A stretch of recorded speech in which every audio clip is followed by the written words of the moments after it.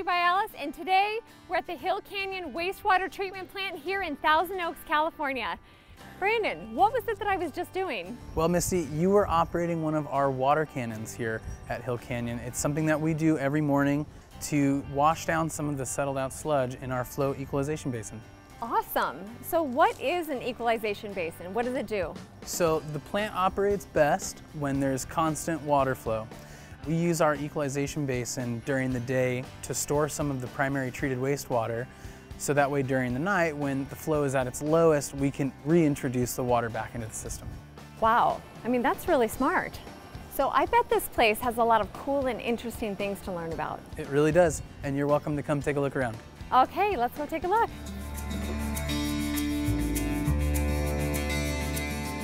Built in 1961 and operated by the City of Thousand Oaks, Hill Canyon processes over 8 million gallons of raw wastewater per day and keeps our environment clean and safe through some pretty smart and scientific processes. Maintained by a small army of state-certified operators, laboratory chemists, mechanics, instrumentation technicians, and administrative staff, these people make sure everything is done by the book and meets state and federal standards, ensuring environmental excellence and conservation. But that's not all. What makes this plant so unique is the fact that it's energy self-sufficient and a leader among facilities of its kind in the United States. How do they do it? I'm glad you asked. We'll get to that in a moment, but first, let me catch you up to speed on what a wastewater treatment facility does and how they do it. Hill Canyon operates 24 hours a day, 365 days a year, purifying all the dirty water flushed down toilets and poured down sinks from homes and businesses in Thousand Oaks. Using mostly gravity and just a few pumps, the raw wastewater flows through pressurized pipes called a force main into the site's headworks junction for initial separation. Items like toilet paper are designed to dissolve in water so they are already broken up before they reach the facility. So this is the headworks. These are our step screens here. These screen out preliminary debris that comes into the plant through the sewage line. So this material gets pulled out of the water where it travels via conveyor to our wash press that we have outside. All of the organics are washed off and then it's compressed and sent to the landfill. What's a no-no when it comes to flushing? And what are some of the things that you see coming in that we should never put down our drains? We see a lot of baby wipes, whether they're flushable or not, hygiene products, other plastics, even towels can make it down. Obviously rocks aren't any good, grease, not so good for the lines, they can cause blockages, but really the worst thing that you can put down is the pharmaceuticals. The pharmaceuticals can make it through our whole system, and even trace amounts can make it out into the effluent of the plant, where it can be harmful for the environment and our users downstream. So what would they do with those pharmaceuticals if they didn't put them down the toilets? A good place to take them would be the local sheriff's office. Okay. Yeah. Okay. Well, that's definitely good to know, I think, for a lot of us. So what are some of the stranger things that you see? Well, we've seen a goldfish or two make it down, even electronics, cell phones, stuff like that. But if you lose any jewelry, don't come looking because you probably won't find it. It's kind of like a needle in a haystack. Next, the wastewater flows into aerated grit chambers, where finer materials not caught by the screens are separated by coarse air bubbles that allow the sand, coffee grounds, or eggshells to fall to the bottom, which then are pumped out. The wastewater then flows to the primary clarifiers. By reducing the speed of the flow, primary clarifiers separate heavy solids from light solids. Heavy solids sink and are pumped into digesters. Lighter solids flow into the bioreactors, also called secondary treatment. After the primary clarifiers and after a small amount of water has been shaved off to be stored for later, wastewater then flows into the secondary treatment, which is called the biological treatment. This is what occurs in the bioreactors, or the aeration basins. Billions of microbiological living organisms, that's little bugs, live in the bioreactors, which holds 1.25 million gallons of wastewater. Air is then injected into the bioreactors, allowing the organisms to breathe. This creates the perfect environment for the little bugs to eat the solids, convert the solids from ammonia to nitrates and nitrogen gas. This is very important since ammonia and nitrates are very toxic to our environment in high quantities. From the bioreactors, the water flow reaches the secondary clarifiers, where the sludge settles out one more time. Then the much cleaner looking water heads to the tertiary filtration. Basically, nature's natural water filtration process is recreated with layers of rock, sand, and anthracite. Anthracite has lots of little holes, cracks, and crevices that trap particles as the water passes through the filter, leaving it looking clear as water from your faucet. However, the water is still not fully treated at this point. The last step of the water treatment is disinfection and dechlorination.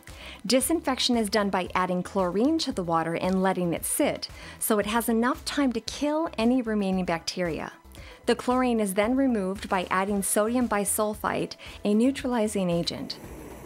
At this point, the water is safe to leave the facility via the Arroyo Conejo Creek, where it will be recycled, used for irrigation, and a small amount will flow to the ocean. So I can see that there's a lot of complexity to this process. So how is it all controlled? All of this is controlled by the operations staff. They're monitoring the equipment and the process throughout the course of the day. That's supported by the laboratory staff who take samples and give that information to the operations staff so that they can make decisions on what to change through the course of the day. So the maintenance staff performs repairs as needed and performs preventative maintenance procedures to ensure that all the equipment runs smoothly. This includes the automation of the facility, which plays a huge role in controlling the processes and actually running the facility. Well, can you tell us a little bit more about the automation? Sure. The backbone of the plant's automation system is the SCADA. SCADA stands for Supervisory Control and Data Acquisition System. Every aspect of the facility, you're able to view it via the SCADA system here and in other areas of the plant. This information is brought in from the field from programmable logic controllers. Each one of those controllers controls a different aspect of the process. The purpose for that is that the operators can let the automation run the plant because those controllers take in information from instrumentation, from valve positions, from flow meters that will determine chemical addition or how much air is being added to the bioreactors and whatnot, all automatically. Now, the operators can intervene at any time, and also if something is out of spec, if something is too high or something is too low, then the SCADA system will send out an alarm. That's a pretty amazing process with over 100 years of science and chemistry behind it. And with time comes innovation. In 2015, Hill Canyon announced its first time of being energy self-sufficient by utilizing the very materials that they use from the wastewater. Let's show you how. These are the digesters! During the treatment process, biosolids, or sludge from the primary and secondary clarifiers, are pumped into the digesters, which mix its contents day and night. Like a stomach, the digesters use heat, motion, and bacteria to break down the sludge and create biogas, a flammable fuel source. The biogas is scrubbed and injected into internal combustion engines, which power generators to produce electricity for the plant. Also, the heat generated is used to keep the digesters heated to 98 degrees and heat other sections of the facility. This process of creating heat and electricity is called cogeneration. About half of the solids fed into the digesters are destroyed and turned into gas. The remaining digested sludge still needs to be dewatered. A chemical which separates liquid from the solids is added to the sludge as it's put through a screw press, squeezing the water out. The dried solids are then hauled away for beneficial reuse. So I hear these babies eat more than just sludge. Can you tell me a little bit more about that? Definitely. So in addition to the sludge that's produced during the normal wastewater treatment process, the city also accepts fog from businesses and restaurants. What does fog mean from the restaurants? So fog is fats, oils, and greases. It's usually produced when you cook at the restaurants. And what happens at that moment? When that stuff gets in the digesters, the microorganisms in the digesters go crazy and they consume it and produce a lot of gas. So that's how Hill Canyon becomes energy self-sufficient. Definitely. So with more gas production comes more electricity. So how does the fog get here? The city has agreements with private haulers to safely transport and offload the material into our fog system. Okay, so that's the process. We rock and roll, bugs get fed, and that's it. That's it. With 2,783 solar panels and the clear sunny skies of Southern California, Hill Canyon is able to generate the remaining energy necessary to power its pumps, blowers, meters, lights, and other equipment.